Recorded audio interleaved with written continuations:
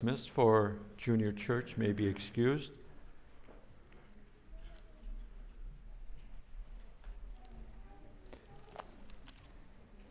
I'd like you to turn to Psalm chapter 90, please, in your Bibles. If there ever was a sermon that I want you to listen to, it would be this sermon this morning. But I will tell you that next Sunday too. And the Sunday afterwards as well. You know, we start to take and develop messages. And one day, my secretary came into our office and I started to tell her my dream, not literal dream. My vision, not literal vision. My concept of what I'm going to do today. It is with fear and trembling that I'm going to preach the message the way I'm going to preach it. Because I'm going to, in this message, pretend I am God. Not intended to be sacrilegious or disrespectful to my God. But I trust that it will give you an idea of God from the Word of God, through the Word of God. And the Spirit of God.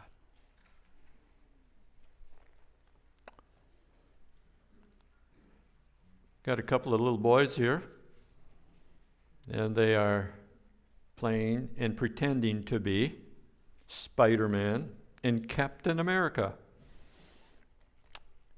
And these two boys are like me when I was young, only I played cowboys and Indians. Gotcha.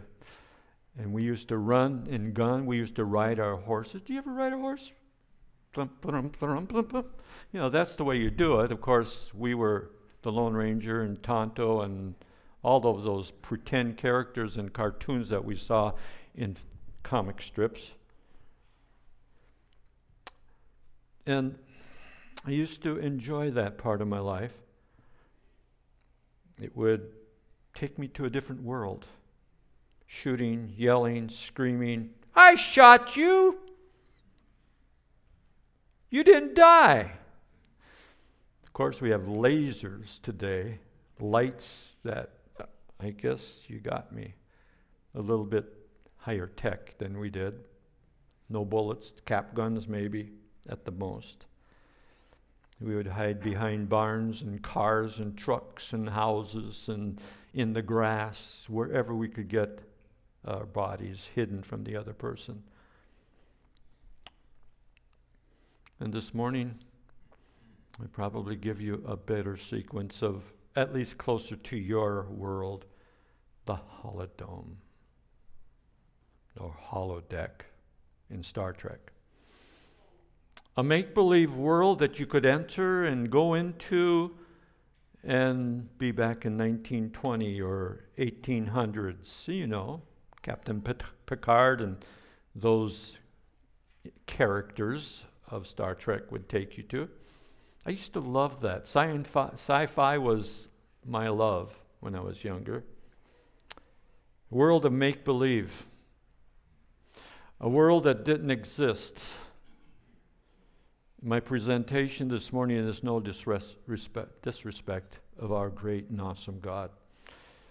We can never play God. We can pretend to be God. But you know what? There are many people that are God. Because Jesus said, as the Old Testament said, you are gods. And that's right. Many people are their own gods. They worship themselves. They don't worship the true and living God as we do. We live in a world of pretending. I want you to come along with me this morning. I want you to see the past, the future, through a Bible character. Pastor Floyd does it so well. I will give it my best shot for his glory. This is my focus this morning. of taking the liberty to communicate two facts about our awesome and exalted God through His Word and drama. And yes, I'm going to act. So here we go. The first fact that I want to talk about before I do the drama is to help you to understand that God knows everything in advance. Everything in advance. I'm going to take you on two passages of Scripture. One is in Psalm 90, where I've asked you to turn. And it says here, Lord, you have been our dwelling place in all generations. Look at verse 2. Before the mountains were brought forth, and ever were you formed the earth and the world, from everlasting to everlasting, you are God. From eternity past to eternity future, you are God. Understand that. You and I are living in a speck of time. If you live to be 100 years old, you will live in a speck of time. The Bible says, just this one verse, that our God is from everlasting to everlasting. Would you come with me, if you could, if I could, even go back through the door into the back lawn area, beyond that, and keep walking in the direction of north. And keep walking and walking and walking, and that would be eternity past. And I would never quit stopping in that walk, that journey. I would walk forever and never get to the end of eternity past. My mind boggles and just is perplexed when I think about that. And think about this. Way back there, someplace in eternity past, God was there.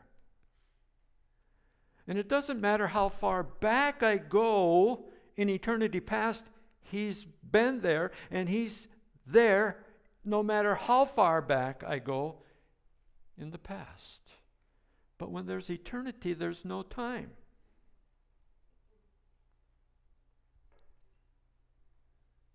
From everlasting to everlasting, you are God. Verse 3,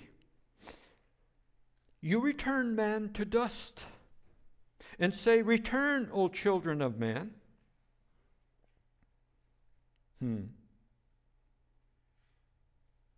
Look at your hands. One day they will be dust. One day they will be eaten up by maggots, maybe, burned in the fire. I'm not sure. That's all we are. Dust.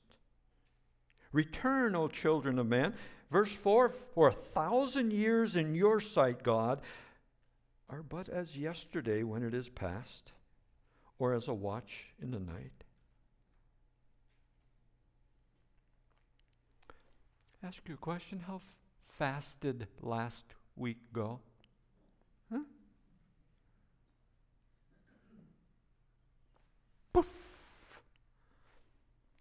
Before you know it, I'm going to be preaching my next sermon, and you're going to be sitting right there. It's going to be a short moment of time.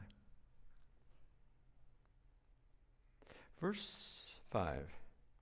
You sweep the people away as with a flood, and they are like a dream, like grass that is renewed in the morning.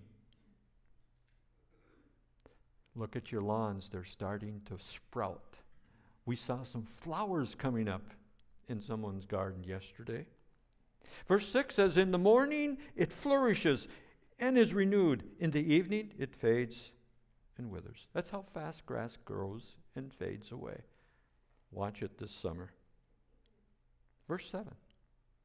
For we brought to an end by your anger, by your wrath, we are dismayed. Why is God angry? Why is he in wrath in his heart?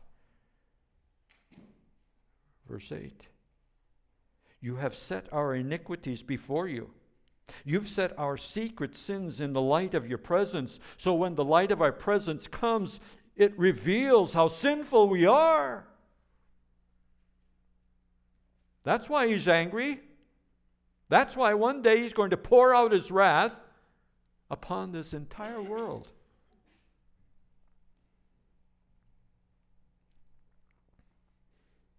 Verse 9. For all of our days pass away under your wrath. We bring our years to an end like a sigh. One day you may be in your hospital bed and you will be too weak to get out of the bed and you will breathe your last breath. And there will not be another breath. It's all done.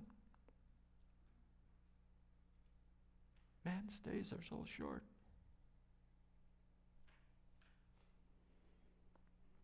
Verse 10. The years of our life are 70, or even by reason of strength, 80. I've passed the 70 mark. I'm stretching out for 80.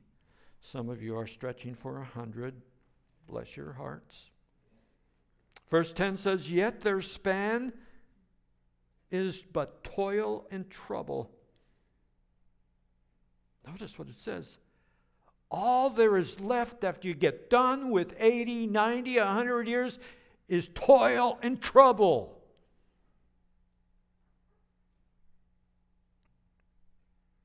So true, is it not? Verse 10 ends up, they are soon gone. What's they? Our days. Our days are soon gone and we fly away. Hello? You fly away? Yeah. Your soul and spirit are going to come out of you. Your body is going to cease to function and you are going to fly away. The angels are going to take your soul and spirit if you're a Christian and you're going to go to heaven in a moment of time. And if you're not a Christian, the angel is going to take your soul and spirit and it's going to bring it to Hades. Verse 11. Who considers the power of your anger and your wrath according to the fear of you? I want you to get a little glimpse of this verse. Please don't miss it. Verse 11. Here it comes. Who considers? Who's thinking about it? Have you ever sat down and thought about this? What? You sat and thought about the power of God's anger. Have you ever thought about that? Say, I'm a Christian. I don't need to think about the anger of God. Oh, you better think about it. And you need to think about God's wrath. You say, why? Because God is going to justly, fairly judge you at the judgment seat of Christ if you're a Christian. But look at this. This is an important thing, okay? Who considers the power of your anger and your wrath? Next two words in my version. According to the fear of you, God.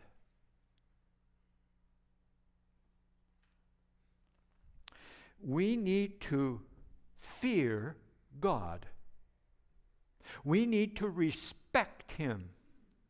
We need to put God way up in the air and acknowledge Him and worship Him and exalt Him and give Him glory and honor and praise. That's when we start to consider God according to the fear and respect that we have inside of us. You know what happens to most of us? We sit down and we contemplate God, and we're just thinking, oh, He's such a wonderful God. He is filled with glory and honor and love, and worship Him. Oh, I just love Him. He's so good to me. But understand that God is specific and He's very detailed about every aspect of your life. And if there's any hypocrisy in you or me, He knows it. And He will explore it and expound it when you come to judgment. Don't play and pretend with God.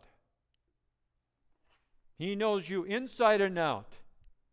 You can fake me, you can fake everybody else in this world, but you won't fake God.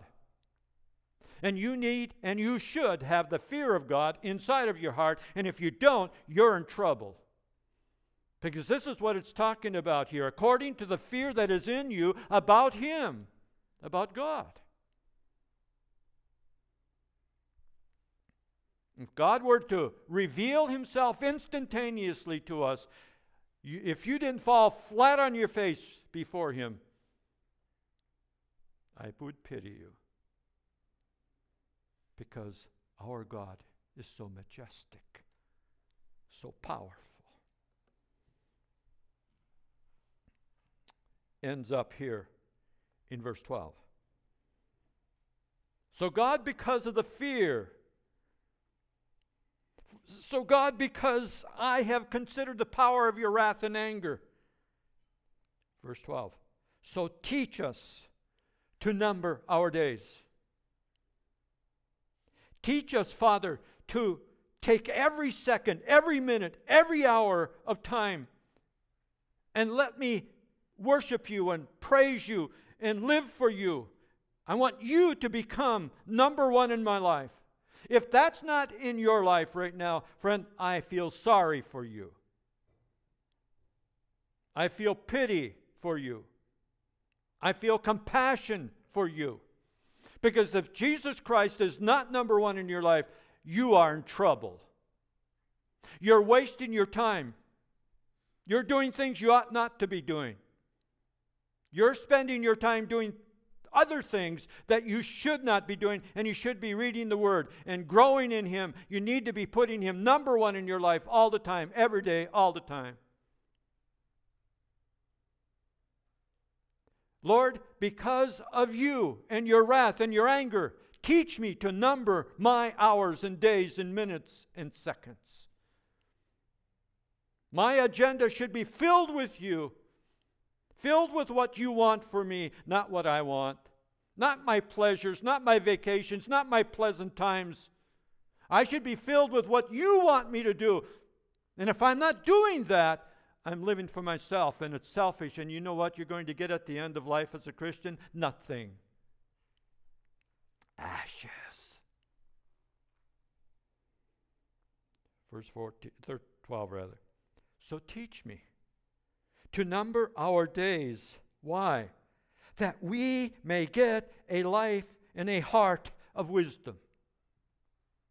What I did last week, what I did last month, last year, I need to learn from that in order to do better tomorrow. If I don't learn from yesterday of how to live it out better today, I've missed the point to live that day. You understand what I'm saying?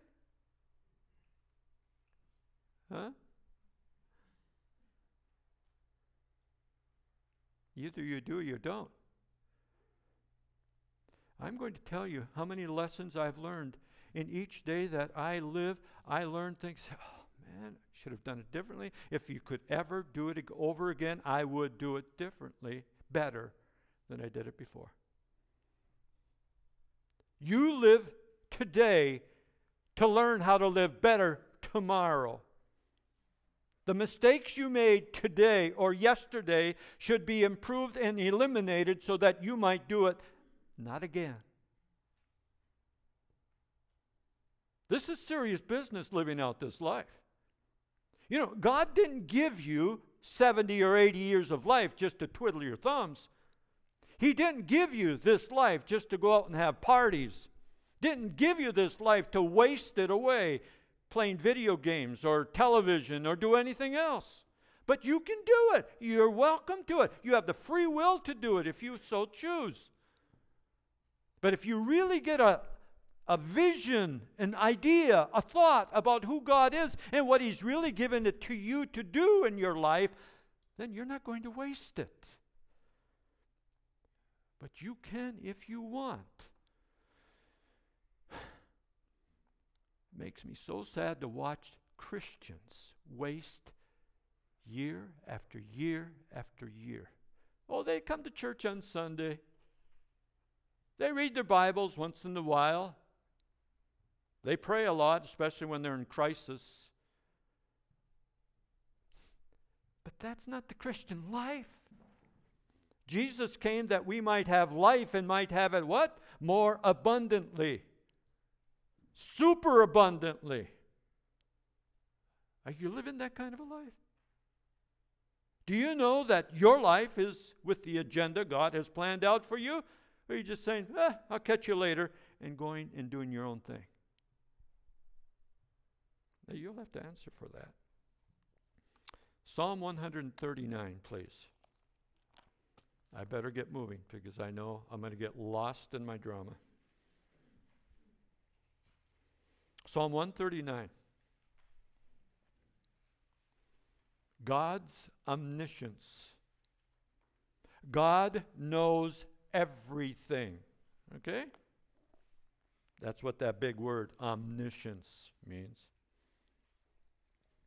Verse 1. O Lord, you have searched me and known me. You know when I sit down and when I rise up. You discern my thoughts from afar. You know, it's nice. I can see you. You're all seated here in this auditorium. I can see you. God can see you. No difference. But what God has an advantage with me, over me, is that He can hear your thoughts right now. He knows what you're thinking. I can't. But that's the difference between man and God. Verse 2. You know when I sit down, when I rise up. But you discern my thoughts from afar. Verse 3. You search out my path and my lying down, and are acquainted with all my ways. Ooh! Ooh, that's squirmy. He's acquainted with all your ways, your habits, the way you do it, when you do it, how you do it, what's your attitude. Ha ha! Sees it all. Verse 4.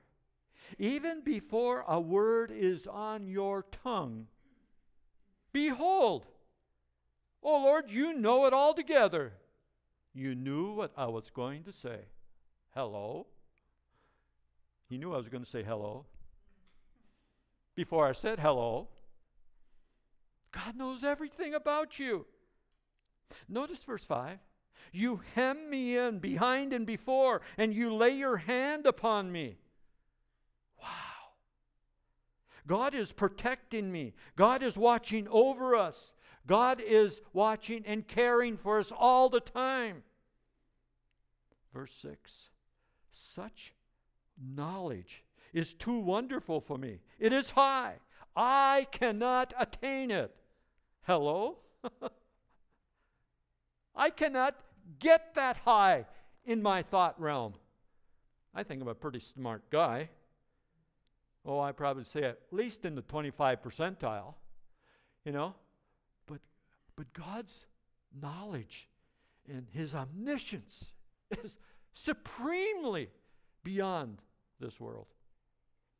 And I hope you realize that. I remember one small thing from my confirmation class. I don't remember very much. I remember the book I had, and I had 121 questions I had to learn the answers from. And really what it was, sad to say, you parroted the answer. Whoopee. 1 plus 1 equals what?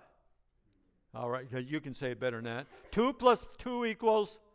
See, it's because you parrot. You've been taught that's the way you do it. And that's the way we learn. And that's okay. That's fine. But what happens in memorization, it should get here in the heart. And that's what happens and missed in churches, missed in confirmation. But anyway, this one thought the pastor said to us, God knows everything you're going to do before you do it. And I sat there and I pondered it. I went home after confirmation class that day, and I was walking over the hill in the backyard of our house. And as I was walking up that hill, I was pondering about that thought. He knows everything before I do it. And so what I did as a 16-year-old boy, I went, did you know that, God? I talked to him. And I made some other faces, and that was my silly way of saying, you didn't know that, did you? But he knew that. You know, we think human. We don't think deity. I was a fool when I did all of that. And sometimes we play the fool in life.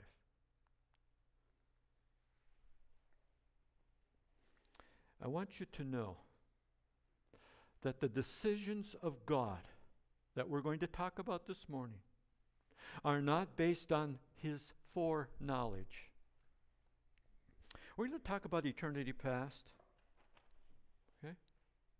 We're going to talk about a God who lived in eternity past. And we're going to find out that God is going to make decisions before time began. I believe that time began for human beings is 6,000 BC. 6,000 BC. That is when it says, in the beginning, God created the heavens and the earth. 6,000 BC. Not billions and billions of years, okay? Not at all an evolutionist. I'm a creationist, okay? Keep that in mind. Now, in eternity past over here, he knows everything. But his decisions back here are not because, oh, I know that, oh, I know that, I know that, oh, I'm going to go decide that now. So I want you to understand Deuteronomy 7 and 8. Chapter 7 of Deuteronomy. It was not because that you were more in number than any other people, he's talking about Jews, that the Lord set his life or love upon you and chose you, for you are the fewest of all peoples. So God didn't look down the road and say, oh, the Jews are small people, but I'm going to choose them anyway. God is saying back here, I made a decision to choose the Jews. But when I get over here, I'm going to choose the Jews, not because they're a great, big, strong people and they're going to conquer the world. In fact, they're the fewest of people. And then God says in verse 8, but it is because the Lord loves you and is keeping the oath that he swore to your fathers, Abraham, Isaac, and Jacob. And then he talks about bringing them out of Egypt. When God was existing in eternity past, God made decisions, as you're going to see this morning. And he's going to make decisions because God needs to make decisions, and not because of things that happen down the road here. I hope to solidify that this morning. So that's my premise in regards to this whole matter of decisions of God. They are not based on his foreknowledge, but they're based upon his sovereignty. His sovereignty. What is sovereignty? I can do what I want to do. If I own a company, I can do what I want to do. And if I feel like it, I can burn my house down. I can burn my business down. I can do whatever I want because I'm sovereign. I own it. It's mine. Better make sure you paid off the building. The point is that it's mine. And God owns the world. He can do what He wants with the world. In fact, God owns you.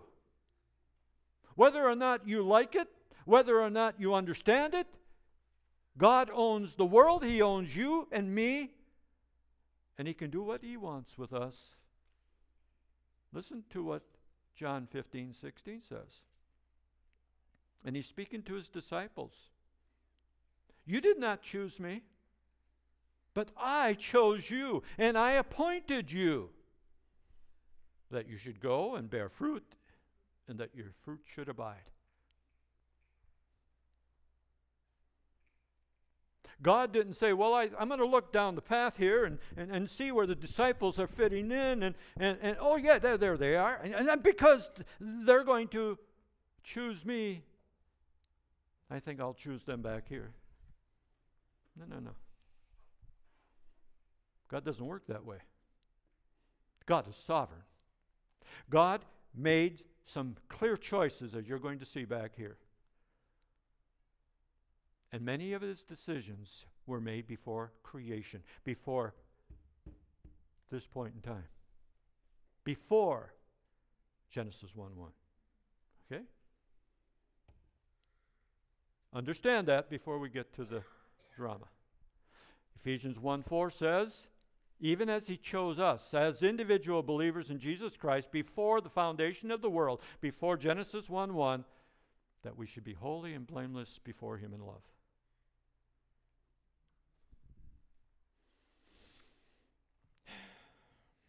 Well, have you found it to be true that God knows everything? Everything in advance.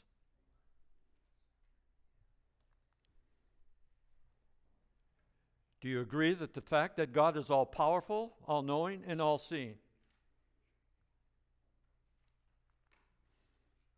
And He knows even before we think, say, or do it. Think about it. Ponder it. Here we go. Number 2.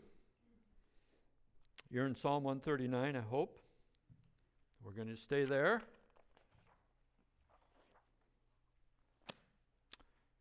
Second fact about God, God planned many major events before Genesis 1:1. Many major events before Genesis 1:1.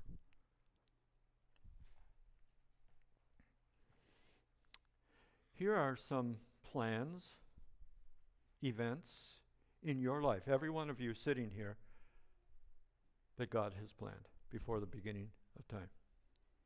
Number 1, that 2 or 3 planned events about God, about you, are realities. Number 1, your conception. God planned your mother to conceive you before time.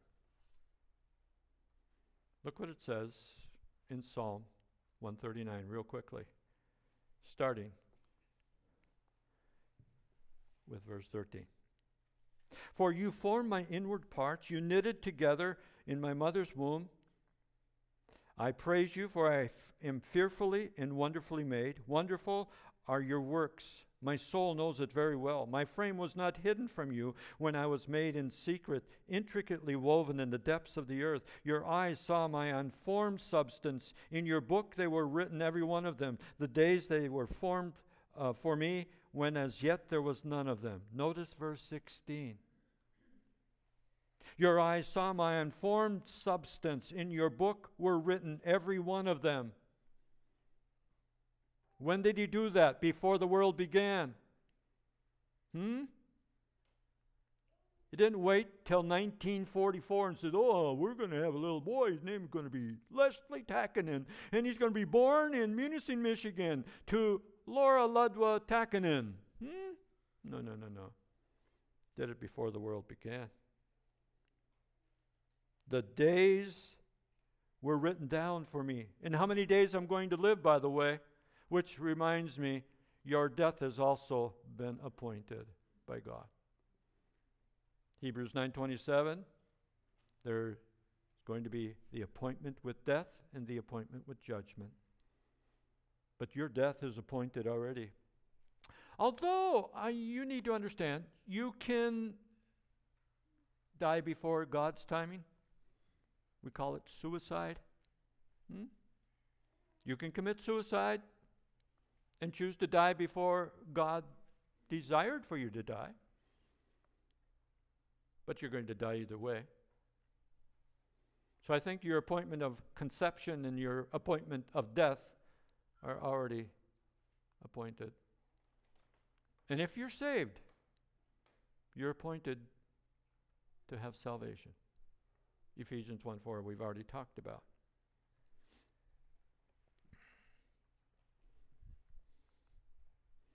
God does not plan your free will. What does that mean? You can do whatever you want. You can go to Italy and you can blow up the Tower of Pisa if you want. You can get up tomorrow morning and get your gun and go to the First National Bank and try to rob it if you want. See, you have free will. I have free will. I can do whatever I want. Mankind makes choices. The problem with Romans chapter 3, if there's a problem, it is a problem, that we choose the wrong things in life, and so does mankind. That's why mankind as a whole are probably going to end up in hell. Why? Because they're making wrong choices. They free choice, make those choices themselves. And they choose to sin against God and to slap Him in the face. We make choices every day of our lives. Joshua gave the people of Israel a choice. He says, you choose this day whom you will serve. But as for me and my house, we're going to serve the Lord. We will serve the Lord in my house. They can do whatever they want in their houses. And you can do it too, by the way. You can do whatever you want in your house. You have to choose. But as for the Takinen household here, living at 2611 South 117th Street, our house is going to serve the Lord. You have to make a choice in your lives, each one of us. It's called free will. And we all choose. God planned important events of history. Acts chapter 2, verse 23, this Jesus delivered up according to the definite plan and foreknowledge of God. You crucified him, you Jews. It was your free will. You killed by the hand of lawless men, Pilate and all the soldiers. You killed Jesus, the Son of God, delivered him up. But listen, God planned it before the foundation of the world. God planned it definitely that it would happen down in history. And it did. Acts 2:23.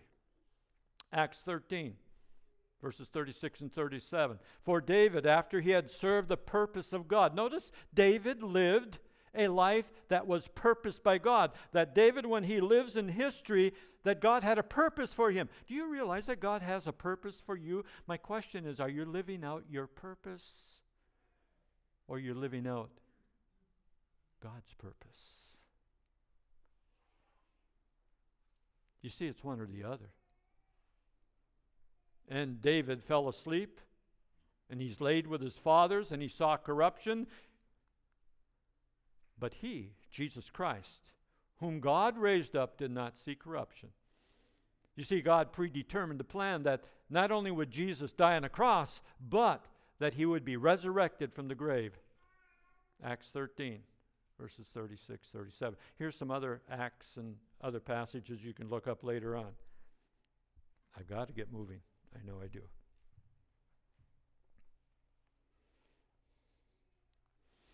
Lastly, before I get on with my actions, God planned the dispensations. God planned specific periods of time with specific reasons, and I'm going to show them to you, and I will explain them in coming sermons. God has control. Look what it says here, Acts 1:7. Because they asked him, "Are you going to restore the kingdom back to Israel?" And he said to his disciples, "It is not for you to know the times or seasons that the Father has fixed." The Father has fixed by his own authority. God's sovereignty chooses when he's going to take in history and establish the nation of Israel down the road. And there's nobody, there's nothing, there's no power, there's no devil, there's no power that's going to be able to stop it. Do you understand? When the rapture comes, it's because God is in control and he's going to take us out of this world. You understand? When he comes again, the second coming, he's going to come because he has set up the parameters of that. You need to understand that our God is in control of what's happening in this world, and it is so far that only he allows man to go. It's within his time frame, and it's going to happen in his way. Nothing else. Because he is in control. And get this one. God was not, and God is not surprised at any moment of time. Never. Never. God doesn't say, "Oh, look what Les Tackinen did. Oh, I don't know what I'm going to do now. Look at that guy." Never surprised. No matter what you do. And finally, God is the Alpha and the Omega. He's the beginning, and he is the end. And now, the moment you've been all waiting for, me to turn into God. Just a moment.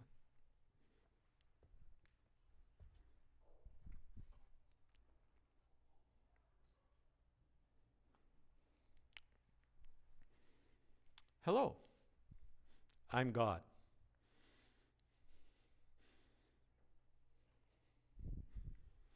And I'm Jesus.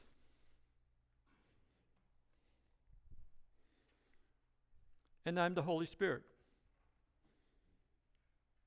I look like God the Father, don't I? And I look like Jesus, right? Well, it's because God is one. And I happen to be a theophany. A theophany is looking like human beings. Pastor Les right now is representing God. At this very moment, I am the Holy Spirit. And so you can see, as Jesus is going to speak, I'm Jesus now. When I get into this position, I'm Jesus. Holy Spirit, what do you think about the acting of Pastor Les that he's doing right now? He's not much of an actor.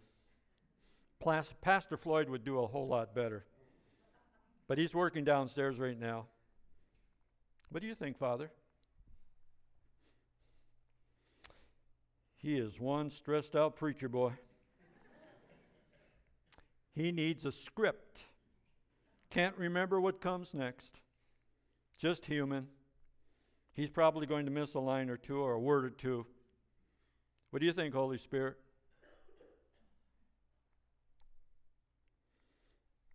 By the time he's all done, he's going to be exhausted.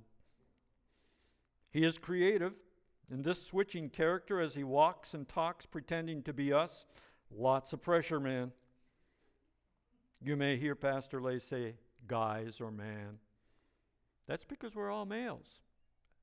I don't know if you know that, but the Bible says that we are male gender. No other gender will do. All three of us are male genders. Pastor Les is male gender, bless his heart. But that's what we're doing this morning, is present that.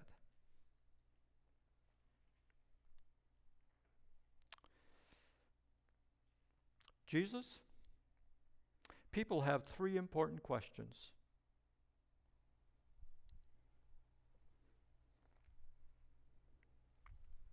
I'm going to tell you what they are. How did God become God before time? How did God become God before time? Question 2. What was God going to do for billions of years before Genesis 1:1? So what did God do billions and billions of years back there before Genesis 1:1? And question number 3. How did the three persons of the Godhead decide who was who?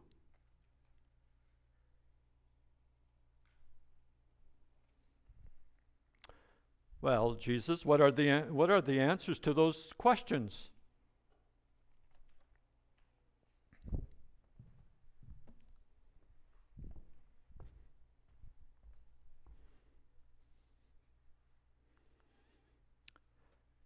The Word of God is the answer. The secret things belong to God, but those things which are revealed belong to us and to our children forever, that we may do the words of this law. In essence, it's none of our business.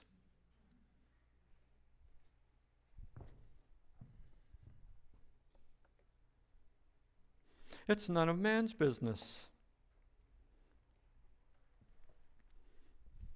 Father, would you come down and let's begin telling the story about the planning of the beginning of time?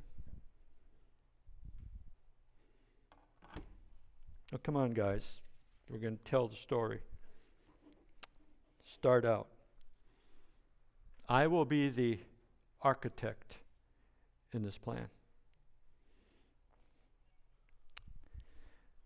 I will be the one who will speak the words, since I'm the word of life. I will speak the words of creation. And I, the Holy Spirit, I'm going to take and move and work and put things together. Whatever you say, Jesus, I will take and I will put together and create it.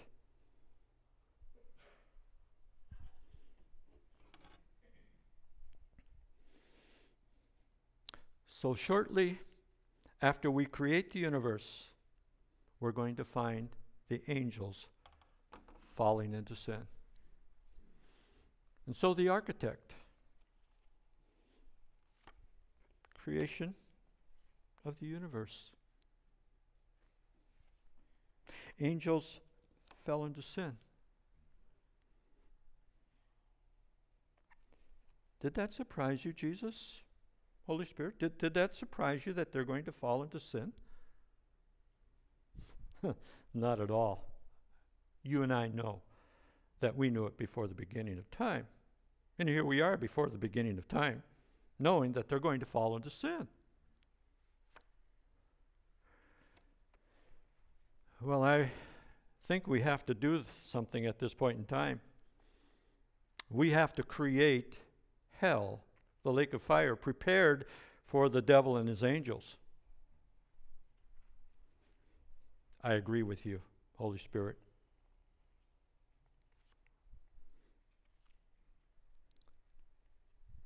Do you see what's happening now? Do you see that Adam and Eve are going to fall into sin? Not surprising us, but it's reality. We need to have a solution to the problem, because you already told them that in the day that they shall sin, they will die. And they're going to die. And if they don't die without having their sins taken away, they will go to the same place that the devil's going.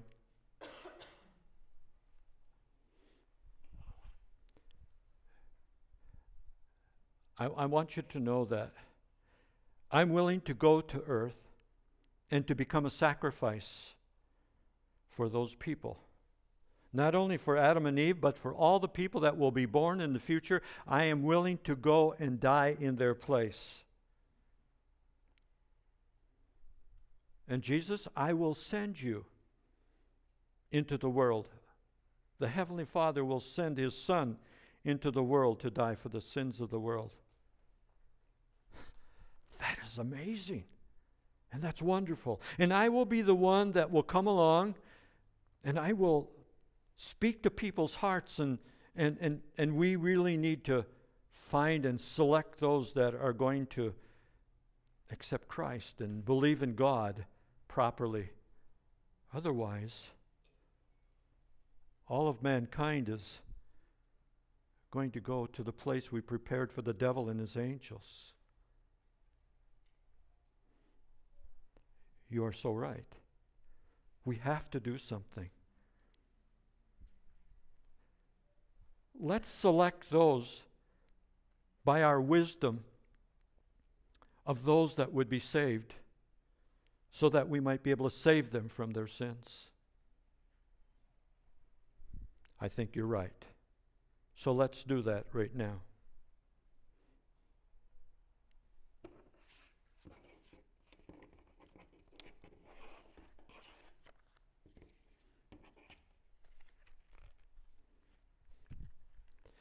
Well, we've got that all done. What's next, Heavenly Father? Well, I've got all the architectural plans made, and I've got all the things that we think we need to plan for the future right here in my pocket. And so we're going to go and start the whole process. Okay, guys? So the creation of the world and the universe starts us out in 6000 BC, right? The angels are going to fall, and they're going to sin, and 1/3 of the angels are going to fall with them. And we've already prepared hell over there. And mankind, he's going to sin. And Jesus, you're going to go and die for those sins. And Holy Spirit, you're going to be working with people in their hearts concerning that.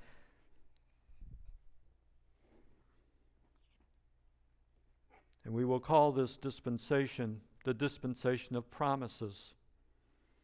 Because the first promise made is in Genesis 3:15, where God is going to crush the head of the serpent. And the dispensation of promises will begin at this point. And then what happens? There's going to be great wickedness. World has not seen the wickedness that this particular time is going to present. And we're going to have to do something about it. In about 4000 BC, we're going to be calling a man by the name of Noah. And we're going to take that Noah and have him make a big ship. And we're going to take him and have him save 8 people. And the rest of the world will be lost. And so, after the flood, those 8 people will repopulate the world. And that one will happen. The people are going to become wicked all over again. In fact, they will want not to obey the Word of God, and they are going to scatter themselves. No, they're going to take and they're trying to build this big tower called the Tower of Babel. And so what we need to do, guys, is to go down there and confuse their languages. We need to go down and make them talk differently to each other so they will spread throughout the entire world. The Tower of Babel. And then, I am sorry, ahead of myself. Got to go back to my script. 2000 BC, Abraham is called. And we're going to give him a promise of Israel and what's going to happen there, and how that the people are going to come out of his seed, Isaac and Jacob, and the patriarchs are going to journey, and they're going to go, and they're eventually going to end up in Egypt, where they're going to be there for 400 long years, and they will suffer. They will go through a lot of pain. But I will call a man by the name of Moses, and Moses is going to come along. He's going to take them out of that particular place of Egypt, and then to Mount Sinai, where the law will be given. And the dispensation of law begins in Exodus chapters 19 and 20. And as a result of it, it is the beginning when he starts to work with Israel. They get to Mount Sinai, and then 40 years of wandering is going to come about. They're going to wander throughout the land for 40 years because of unbelief. And as a result of it, they're going to eventually crucify Jesus Christ. Take him and put him on the cross. They're going to get into Canaan. There are going to be years of judges. There's going to be years of kings. There's going to be nations that are going to come out of them, Israel and Judah. I'm going fast because my time is running. In 722 BC, they're going to have an exile to Israel, to Assyria, 586 of Judah to Babylon, and the exiles return back to Israel again in Jerusalem. 400 silent years will come. In 4 BC, Jesus will be born, the Messiah of the Jewish people. And he will come into this world, and he will be crucified by his own people and the Roman soldiers. And then, afterwards, the Jews will reject Jesus as Messiah. And in 31 AD will be the dispensation of grace, where the Apostle Paul is going to be raised up by God, given a purpose to go and reach out to the Gentiles. I want you to understand that these are the 4 particulars that we have in relationship to what God is going to do. And of course, the 4th one will be the kingdom.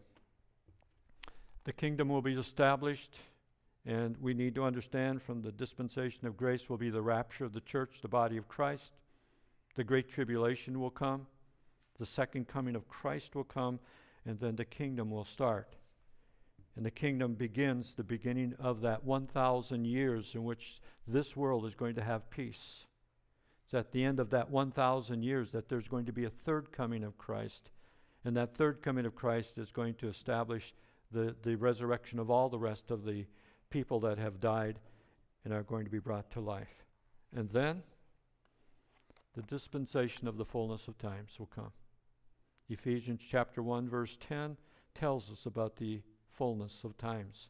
And we'll talk about that one of these days down the road. I want you to understand this is a very, very quick process by which God is going to lay it out and had laid it out before. I get my notes from someplace. I do have them over here. Getting back to the completion of my message here real quickly. Gentlemen, if you'll pass those out, I'd appreciate that.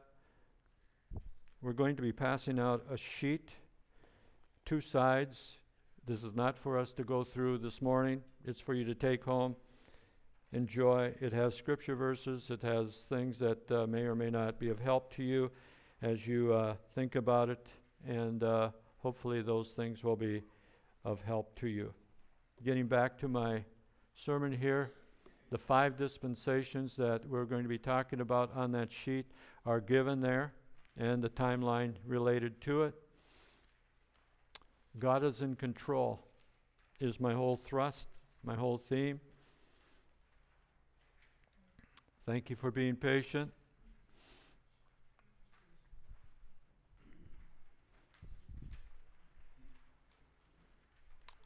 God is in control of the universe. Colossians chapter 1 verse 17 says, He, Jesus Christ, holds all things together. Do you realize the only reason that we are living today is because God is in control.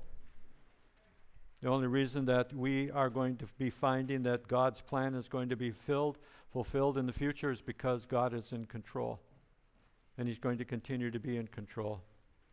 And then also for you and me as believers in Jesus Christ, that He takes everything that happens in our life and He turns it over for our good. And we have that, of course, in Romans chapter 8, verse 28. For we know that all things work together for good to those who love God, to those who are called according to His purpose. That's what God has done for us, and He was willing to do for us, to take the things that we've messed up in life and somehow He brings it all together for you and me. I hope that you've learned some things here and that it will be a blessing to you. If not, praise the Lord anyway. I'll quit my acting job and get back to being a preacher next Sunday. Thanks for doing that. Let's bow in prayer, shall we? Heavenly Father, we thank You so much for what God has done to us and for us in our lives. Lord, we thank You for being Your creation. Thank You for the opportunity we have to live and to die for You.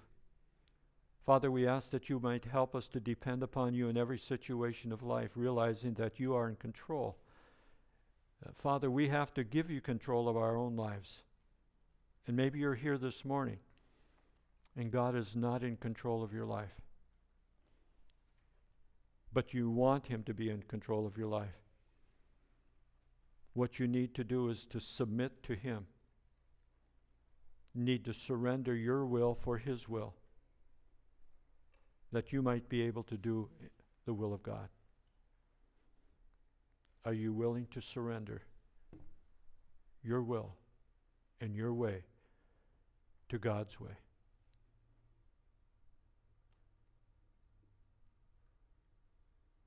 Heavenly Father, I pray that each person may consider that.